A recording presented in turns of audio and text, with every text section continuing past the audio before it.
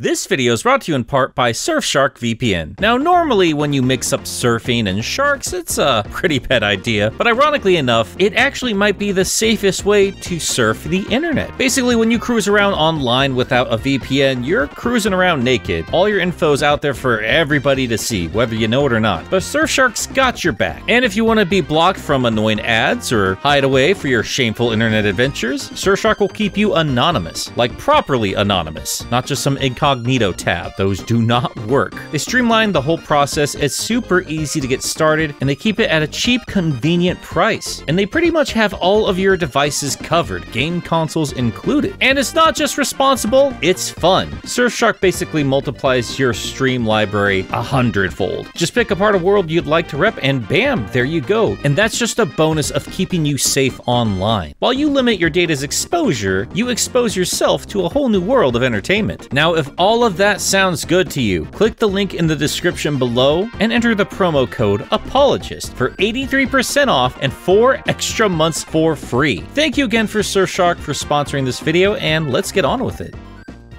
Hello there, I'm Nick, and this is the Game Apologist, where we look for the good in bad games. And if you didn't see part 2 of this video where I already gave this warning, I'm gonna give it to you again. This is part 3 of what was once a much larger video, and as such, a lot of the stuff is gonna seem out of context if you're not caught up with that. Got the links for those videos in the description down below, so be sure you get caught up if you're interested in hearing what I have to say about these games. And yes, I am already aware that they just came out with some patches for Sonic Colors, so some of this stuff might seem a little outdated, but I will address a little bit of that on the back half of this video, so be sure you stick around. Just, again, keep that in mind, and if you make any silly comments about what's been patched out, I'm gonna promptly ignore you. Anyway, with that said, let's continue our coverage of Sonic Colors with our final part, Ultimate.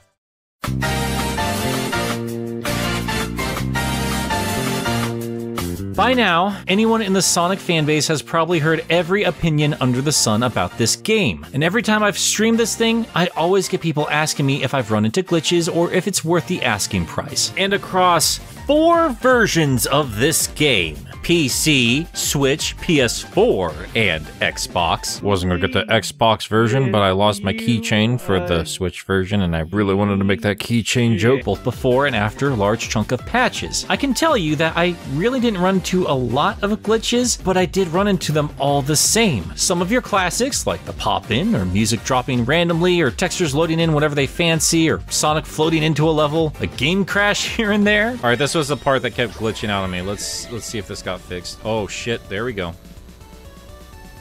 There you go. That's the shit I signed up for. And there you have it. Yeah, all of this stuff happened, and it was noticeable and distracting, or flat out unplayable. Thankfully, I never ran into the more notorious ones like seizure-inducing glitches, or corrupting save files, or any of those other big bad problems that others have reported. Still, the fact that they are here at all is a massive, massive problem. Crisis City is fun, not gonna lie. Well, yeah, you guys enjoy what you want. I've always been the, you could do whatever you want, like, just don't push on me. Is that the bad kind of thing? Because I'm not, like... So, it's not bad. I know that, like, there's a YouTuber that I watch, Philosophy Tube, who considers that your dadism. But, I mean, it's not a bad thing. It's certainly harmless. What happened to my game? I wish I could say I was remotely surprised at the backlash we've seen from this game, but there's been a lot of arguing since trailer 1. Why is everything so dark? Oh, don't worry, they're just showing off earlier builds because, you know, that makes sense. That's what vertical slices are known to do. Don't worry, assets have leaked online, it's actually beautiful. No, wait, no, a new trailer's out, it's garbage. And even when it's actually out, we can't tell what glitches are real or made up through an emulator. And the worst version of the game seemed to swap places every hour, but I think it finally settled on the Switch, but each of them have their problems. There we go. And yep. Oh, do you still get the drop? In every single version. We can now confirm every single version still has this. Wowie, wow, wow. Just Wow, what was he? Wow, wow, Weezer. But despite the vitriol inspired by Ultimate, it's still getting great review scores. We seem to be in a Last Jedi situation where critics are just adoring this thing, while a lot of the hardcore Sonic fan base is, quite frankly, livid. Could just never be on the same page, can we, journalists? Ah, shit. I mean, I think, I think we crossed right past each other like ships in the night, we man. We flip-flopped. Yeah, because we're on the opposite side now.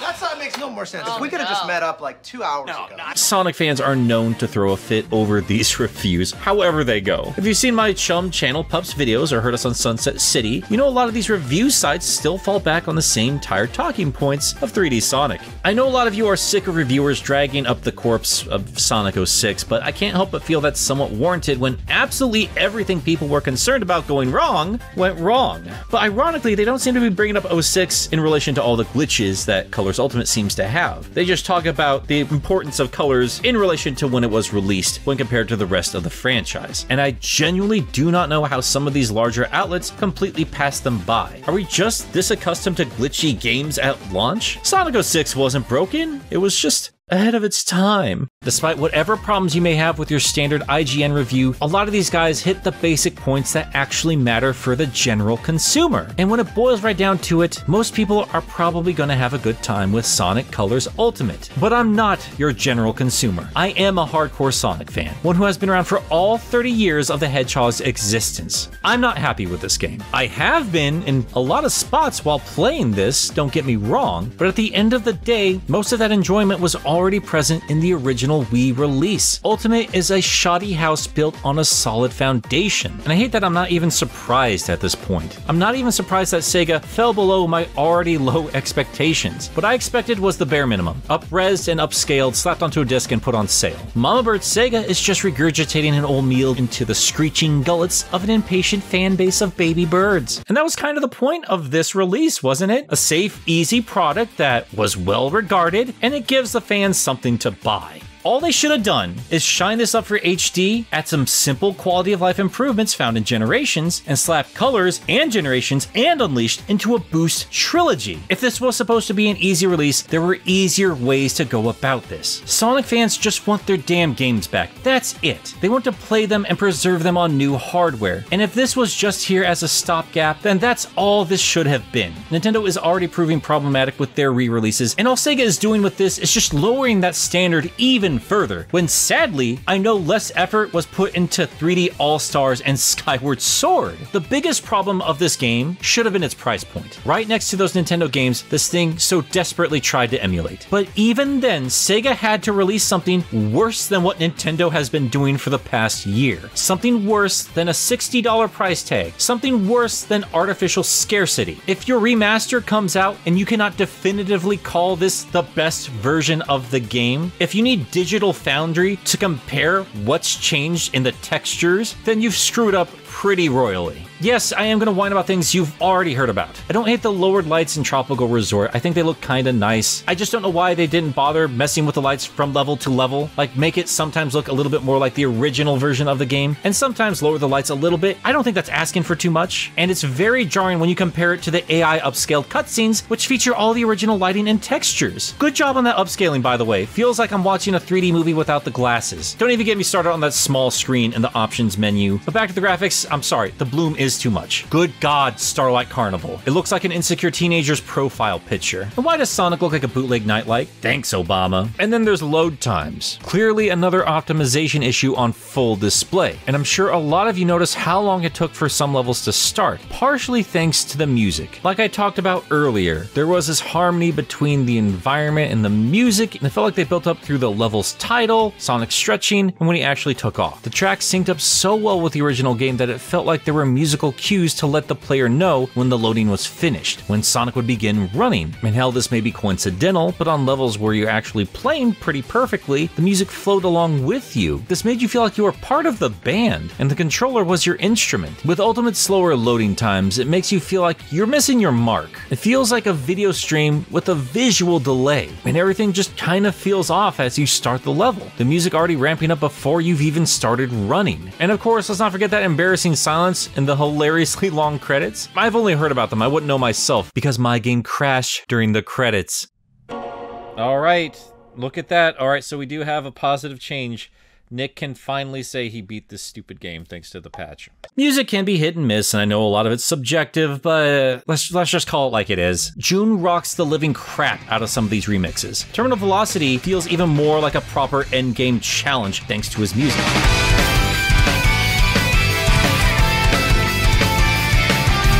Asteroid Coaster now feels like it was pulled straight out of Sonic Adventure 2.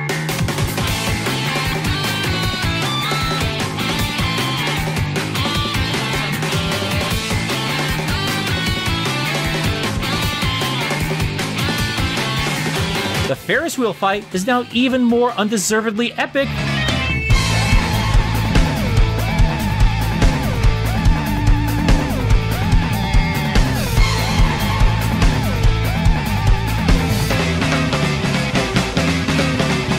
But then you also have this EDM shit, which is just obnoxious.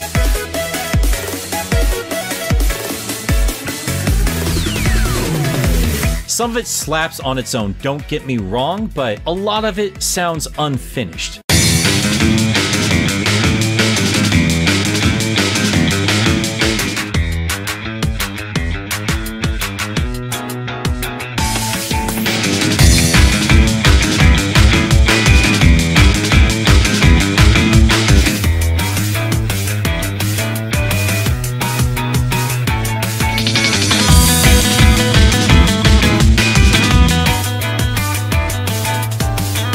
Feels like I'm halfway through one of Carpathia's deconstructed Sonic tracks. And if you don't get that reference, go check out their channel. It is so ridiculously satisfying. It'll also make my joke funny with context. And yes, of course, the infamous Planet Wisp track. The thematic turning point in the narrative of Sonic Colors, when you get past all the bright lights and theme park rides and see the sad natural beauty being torn apart. Yeah, all that's replaced with a rave.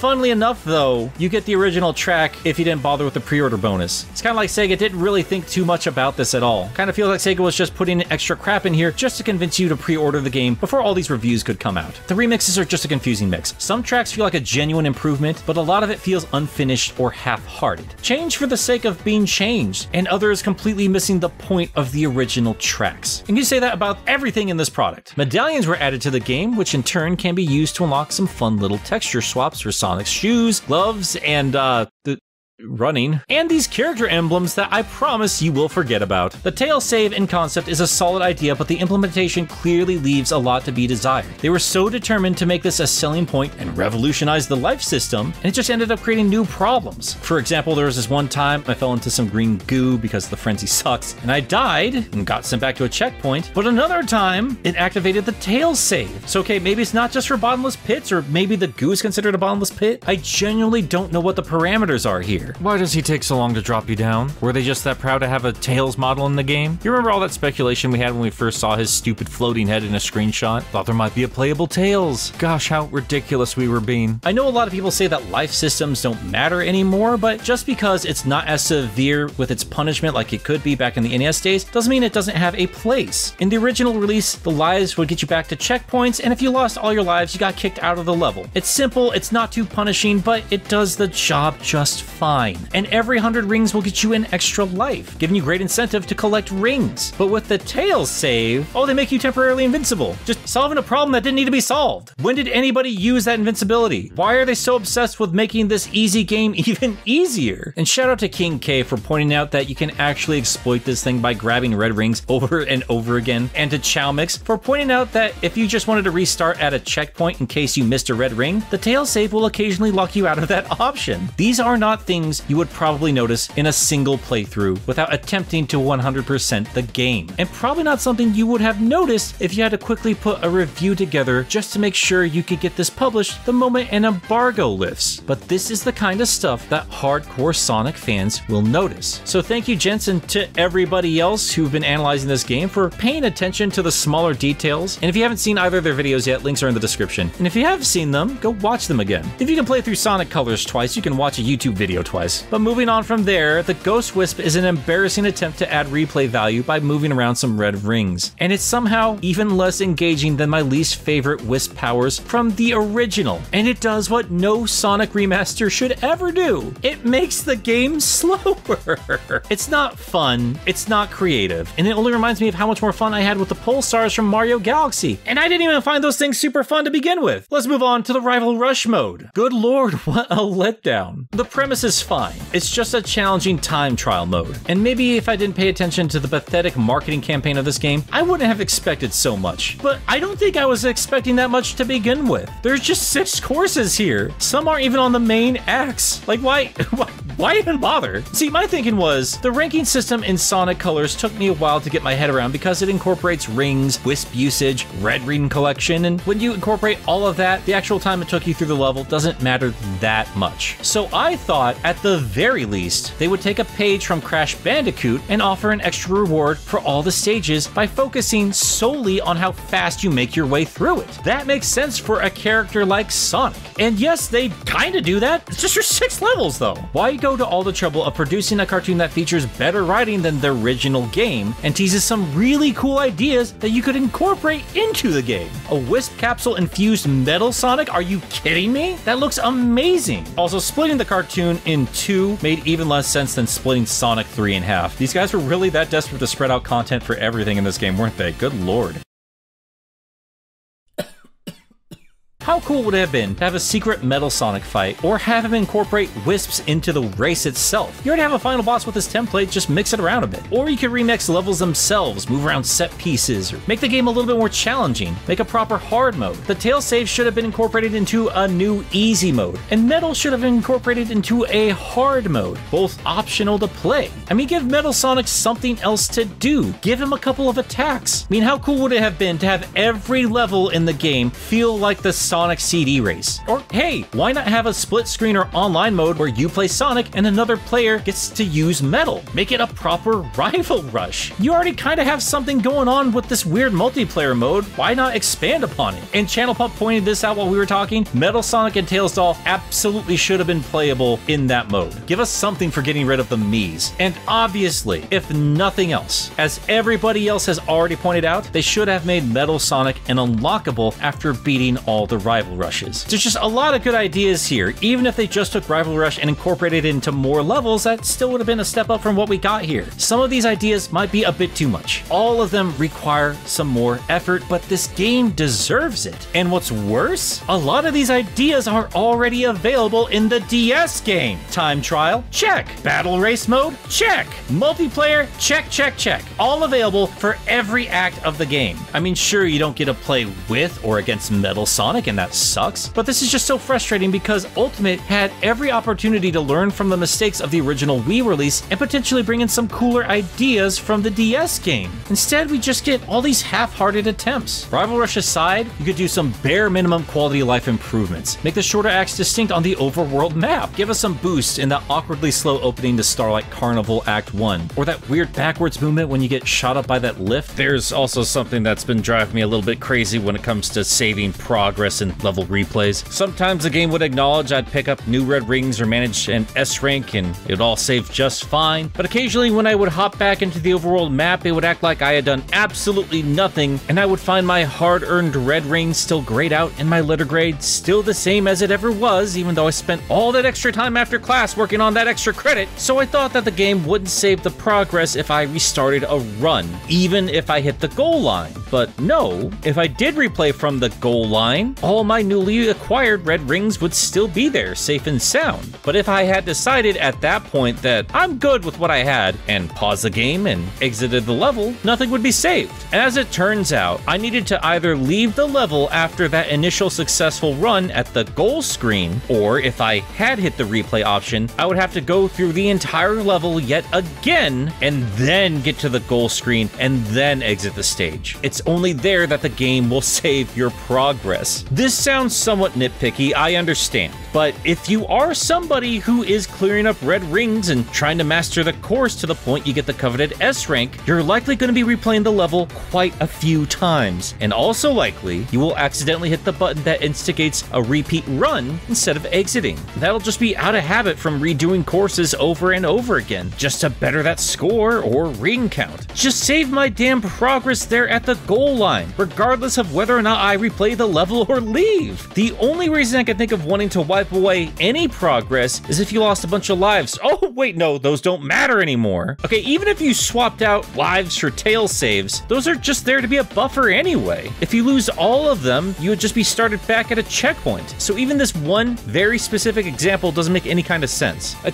We weren't asking for much from this game, just some simple quality of life improvements over the original. I mean, it is cute that they had some extra lines for tails to say if you take advantage of some glitches for speedrunning, but even that is starting to feel less like an Easter egg and more of an excuse to not put more effort into this thing. It's like they cut open a gaping wound into this game and then try to fix it with some band-aids. But hey, at least these band-aids have fun patterns. That's not to say I don't appreciate some of the things brought to the table by Ultimate. I love it when they re-release a game and try to do something new with it. That takes a lot of time and talent, but I also have to consider all the new issues that were also brought to the table. The obvious development mess swept under the rug, but still present on the game itself, and asking us to clear space to make room for all these abandoned ideas or full-on dev toolkits. When you take all of that into consideration, it's hard for a lot of us to look at these concepts as anything other than half measures, promising us new features that can largely be dismissed while bringing in a slew of issues that were not present in the original release. And I don't want Sega to yet again learn the wrong lessons and abandon good ideas that just need a little more fleshing out. I want to see what Rival Rush and the tail save could evolve into. I want to see an Unleashed Ultimate or a Generations Ultimate. Hell, you know what? I would take a Forces Ultimate. I've said it 1,000 times on social media. I would gladly take a remake of Sonic 06, but I need that polish. I need that confidence, and it's not here. I want them to see these projects through and give them the polish they deserve, because Colors Ultimate certainly took a little bit of that luster away. We already have modders, artists, this incredible talented community once again doing their best to bring out the full potential of yet another messy Sonic product. And once again, I'm floored. It's great seeing all this talent, and I'm glad Sega isn't trying to shut down this community, but I'm still mad at Sega. But you know what? Screw it. I'm gonna dive into some really out there ideas. Really big, ridiculous ones. Because Sonic Colors deserved more than this. It deserved a proper remake. Polish up that story a bit. That short cartoon, despite a couple of weird hiccups, was on the right path, and having the voice cast come back with all their experience under their belt would have been awesome. Or bring the DS cutscenes to life. Have other Sonic characters pop by for cameos. Turn the overworld map into a 3D hub world and make every level look like the entrance to a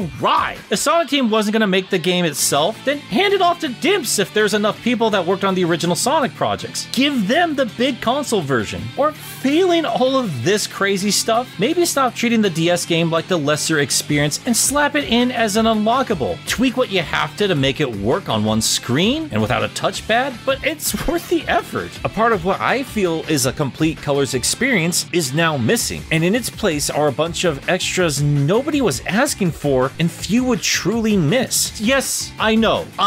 This game is not a remake, it's a remaster, but it's barely one at that. This feels like a modder's first sloppy attempt at customizing a game, and it sucks that there is clearly so much here that was left unfinished. Data miners have found hints of a playable Metal Sonic, cutscene animations, and plenty of other things, and you have to wonder how much more special this project could have been if it was given the time to be finished instead of rushed onto shelves. I don't know if that's Sega management or if Blind Squirrel is actually run by blind squirrels, but the fact of the matter is, this release is a mess. Even the title, Ultimate, feels like it was only there to ride yet another Nintendo coattail and confuse a poor parent trying to pick up Smash Bros. Ultimate. Even the box art feels low effort. The original Wii and DS games had these beautiful foil covers, yet still allowing Sonic and the logo to vividly stand out against a beautifully detailed background background. Even the back of the case was set up like an old school carnival poster. It felt like an ad for an actual interstellar amusement park, and this disc was your ticket for admission. Meanwhile, Ultimate looks like the cover for a jazzercise VHS. Look at this big box, all for a horrible little keychain. Not Yacker, not the new Jade Wisp. They instead give you leftover Sonic movie merch that doesn't even match the final design. This is based off that original demon. Seriously, the only way you could be more blatant about this being a cash grab is if they flat out said that this was really only here to bring in new fans from the movie, and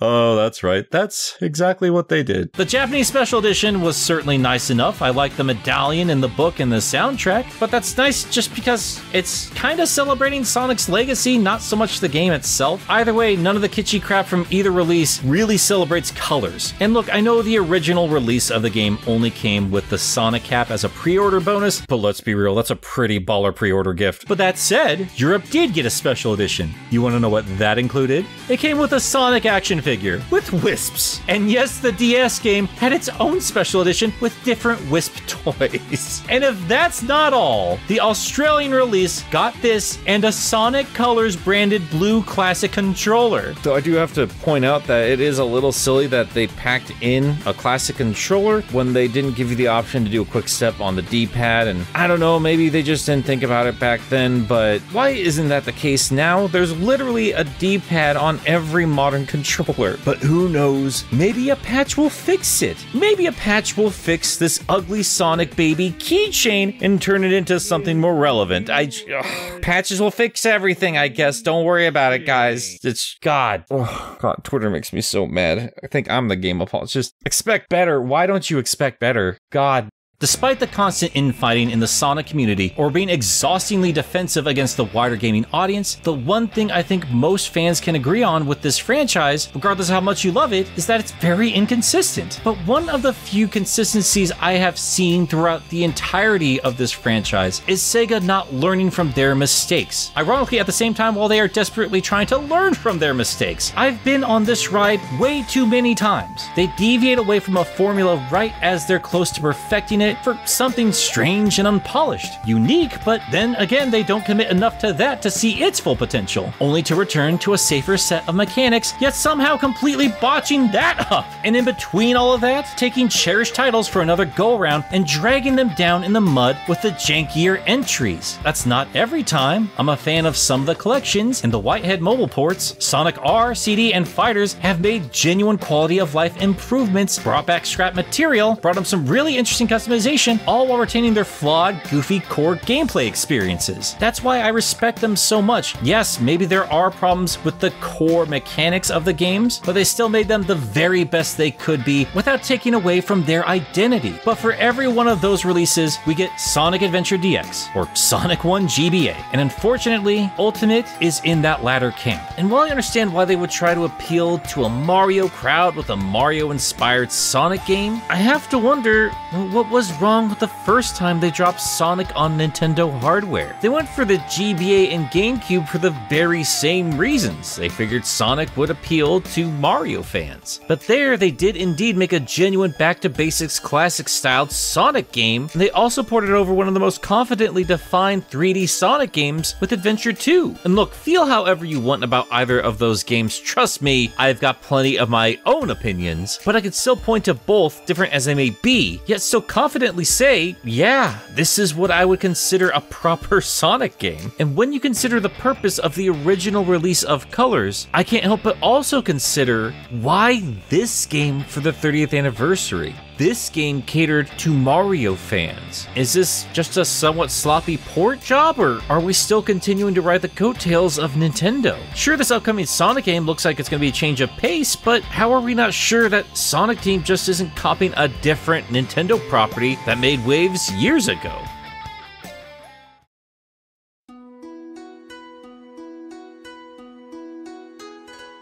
After all that, you could, understandably, think that I had a pretty horrible time with Sonic Colors, but honestly, I think I had a better time than not. It can be hard to find any enjoyment when you are so fixated on your frustrations, and clearly I have more than my fair share. But the more I played of this game, any version of this game, the more I loved it and appreciated what this game brought to the table. Because when you fixate on the Mario-ness of everything going on, you can miss out on just how much Sonic design actually shines through. This brilliant setting that is unlike anything else I've played in any other video game. How rewarding it is to master these mechanics while you snatch up red rings. And yes, I had issues early on with random homing attacks, but they do give you a giant red reticle to pay attention to. And hell, even Ultimate's perfect homing attack makes you pay that much more attention. It's a mechanic that helps you improve your own skills. And muddled under all the sound effects and music are some of the funniest jokes I have ever heard in the Sonic franchise. I cannot recall a time I have openly laughed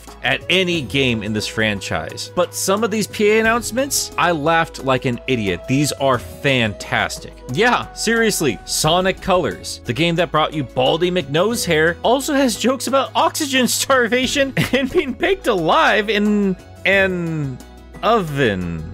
Wait. There's no line at Bake Me Crazy, the ride that simulates what it's like to be baked like a cake. The ride itself lasts an amazing 20 to 25 minutes or until golden brown. Not recommended for our guests who are sensitive to temperatures exceeding 350 degrees.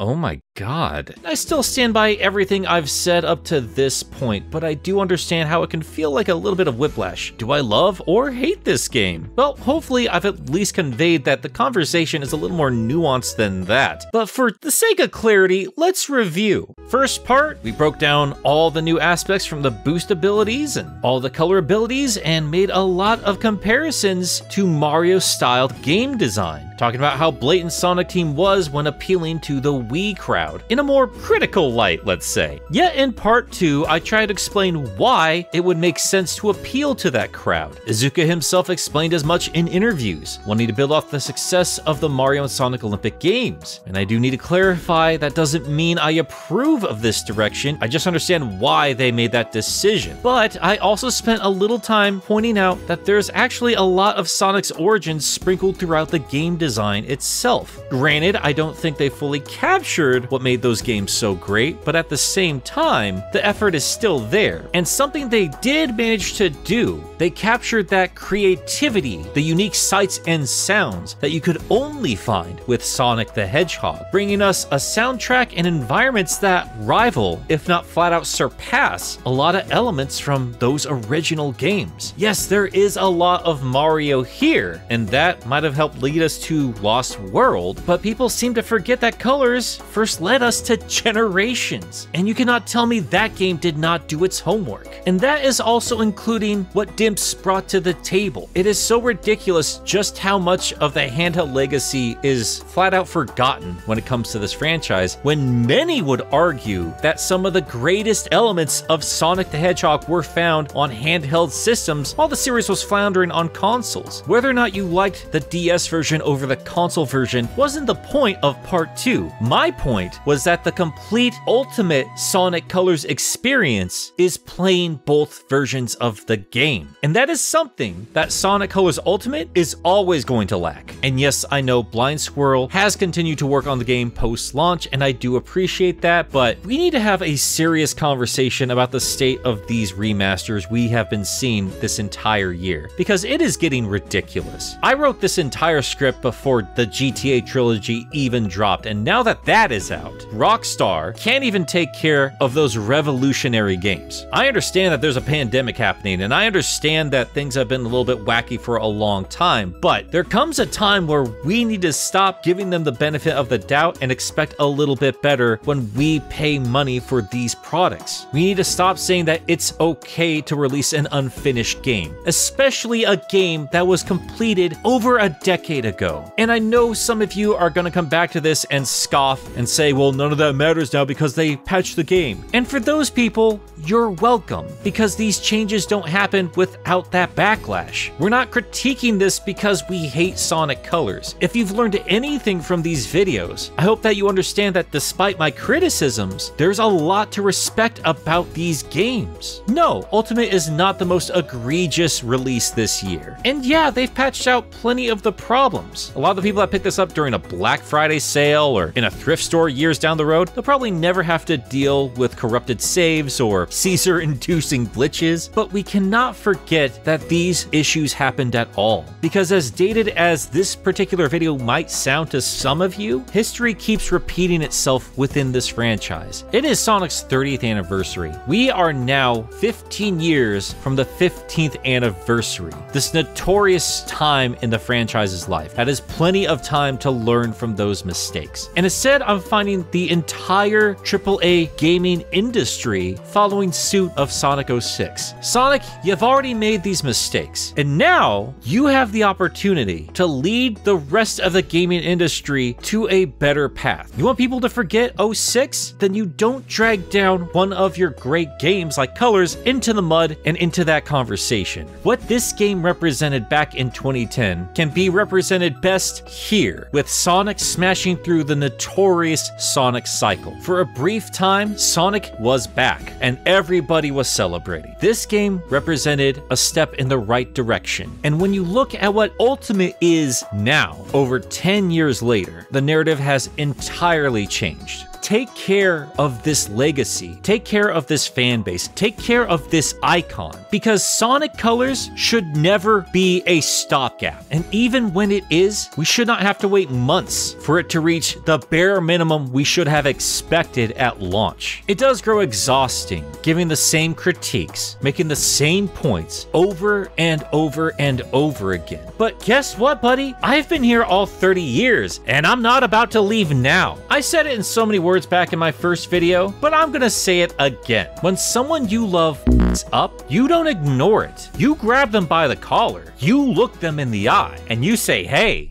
stop f***ing up, because I see your potential, Sonic. And yeah, it sucks that this is another misstep in a long road of missteps, but that doesn't mean Colors can't be re-released somewhere down the road. That doesn't mean Colors DS or the original Wii version aren't still great games, and that doesn't mean you can't enjoy Colors Ultimate on any level. Again, I do appreciate that Blind Squirrel is at least trying to right the ship, but learn from this, because I know you can. And when you do, then we will see your ultimate form.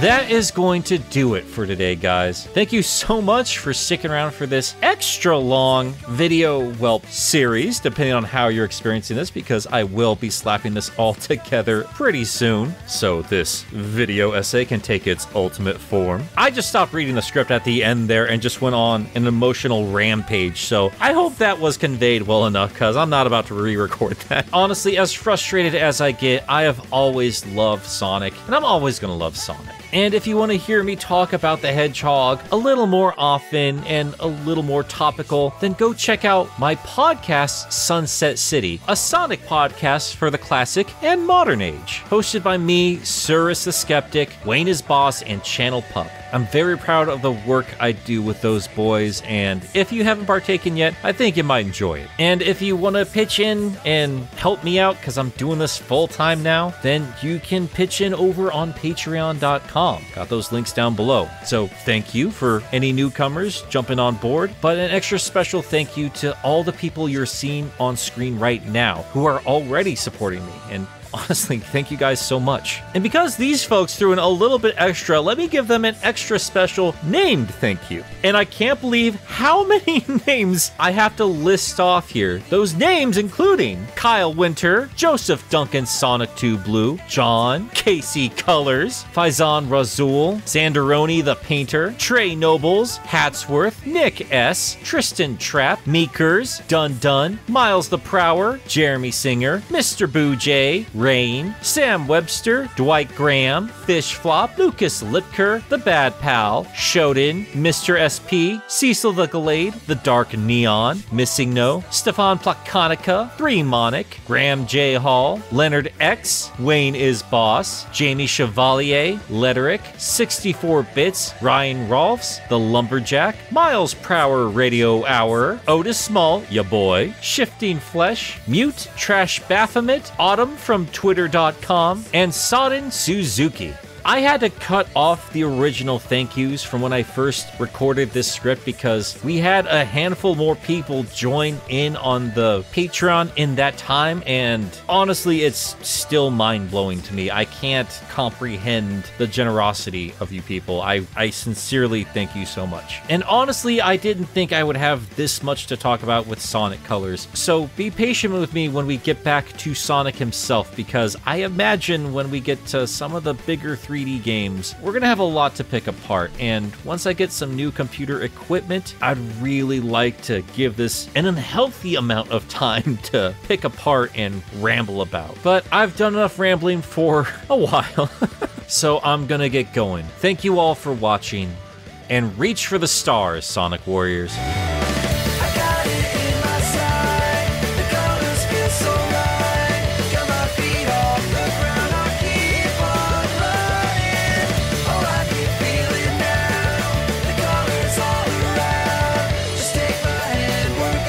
Spoilers for how babies are made.